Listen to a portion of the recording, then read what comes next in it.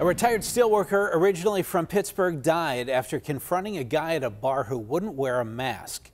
And now the death of 80-year-old Rocco Sapienza at a bar near Buffalo is being investigated as a homicide. The DA there says Sapienza got into an argument with another regular at the bar, 65-year-old Donald Lewinsky, who didn't have a mask on. The DA says Lewinsky shoved Sapienza onto the floor. Now Sapienza's family here in Pittsburgh is remembering him as a Marine who stood up for the little guy. He wasn't afraid to call somebody out for being stupid, for acting stupid. If you knew my father, that's the kind of guy he was. And my father could hold a conversation with anybody. He was a very friendly man.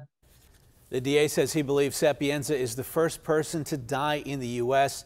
after a physical confrontation over wearing a mask.